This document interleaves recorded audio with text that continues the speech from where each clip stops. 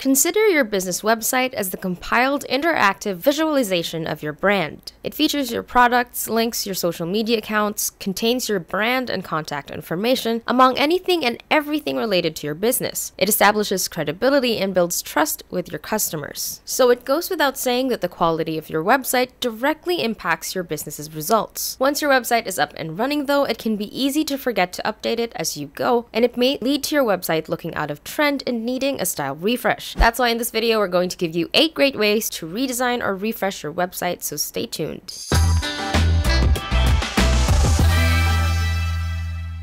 Hi everyone, welcome back to the channel. I'm Jelly with LYFE Marketing, a digital marketing agency dedicated to helping small businesses grow. Before we get started, this is your reminder to subscribe to our channel if you aren't already, and to hit that notification bell icon to get notified as we upload our business growing videos. Today, I'll be giving you tips on how you can redesign or update your current website, so let's get started. Tip number 1, review your style. Using preset template designs on your website can be a very attractive option, especially when you're starting out. But as you go, you'll want to do a thorough scan of everything in your page to make sure that it not only looks nice design-wise, but also reflects your business's persona well and follows your visual style across other platforms. To find inspiration for website designs for your business, you can visit sites like siteinspire.com. This site gives you the option to browse through web design references in different categories like the nature of your business or style of design. Once you find a design you like that complements your brand well, you can emulate that reference into your own website. You should also note that your page needs to look harmonious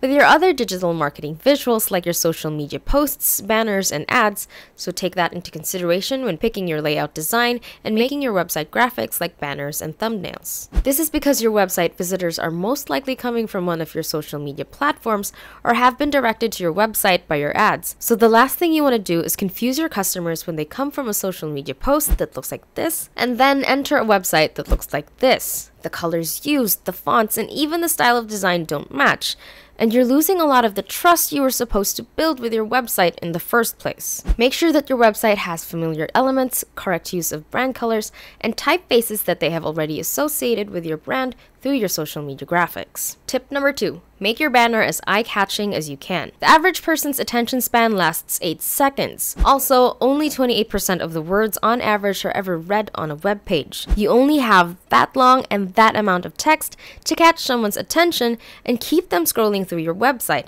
And the first thing people see on your website is the banner. Make sure that your banner strikes a visual impact and it keeps your visitors' attention long enough for them to want to see more of your page. What are you selling, or what service are you offering, and why should they want it? Make sure this information is displayed in the most eye-catching way through your banner graphics. Aside from still images, you can also use videos and have your banner headline overlay that, as the eye is attracted to movement. This will keep your page's visitors in your website long enough for them to want to know more about your brand. Tip number 3, adjust it so that it's mobile friendly. 79% of smartphone users have made a purchase online using their mobile device in the last 6 months. And smartphones have a 63% share of retail website visits. This makes how your website looks through mobile view a vital part of converting your website traffic to sales. If your font choices are hard to read, or if your website looks cramped on its mobile version, you are less likely to impress your visitors, build trust, and communicate what you need to. Be sure to review what your website looks like on both Android and Apple devices and make adjustments to improve clarity for your mobile page visitors. Hello!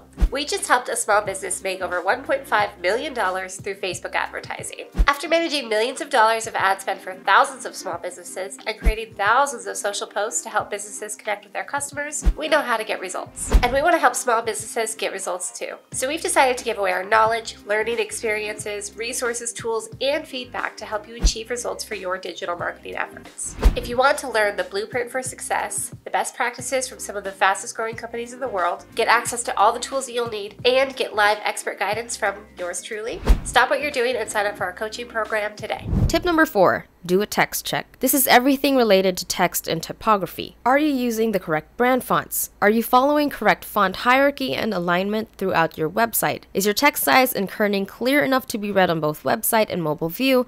And do the font colors contrast their background enough so that your website visitors don't miss any information you added to your page? Be sure to ask yourself these questions and adjust your website accordingly. Tip number 5, Highlight your call to action or make sure they are visible. Once your visitors are in your page, your CTA buttons are there to point them into the right direction and guide them into conversion. A vital upgrade to any website design is to strategically place your CTAs where your visitors can easily find them. This can be in other places in your website, but it is vital that one of your call to action buttons are located in your headline, as this again is the first thing they see in your website and what catches the most attention. Make sure that your call to action is readable and stands out so it doesn't blend in the background. Tip number 6, curate your used images. This can be your product images, banners, blog thumbnails, among other website images. And you can increase the overall visual impact and impress your page visitors more by simply taking the time to look through your website images and see how you can improve each and every image. Make sure your logo isn't pixelated, update your thumbnails to higher resolution images, and avoid stock photos that look too staged. Touch up your product images so that the lighting is balanced and remove any dust or unwanted particles in the image. And of course, make sure that your header image is high resolution, as it takes up a huge portion of your page, and the last thing you want is for it to look blurry. Tip number 7, make your socials visible. Your website can help bring organic following to your social media pages. Simply make sure that all your socials are linked and are in a visible area in your website to encourage your page's visitors to follow you across your platforms. And tip number 8,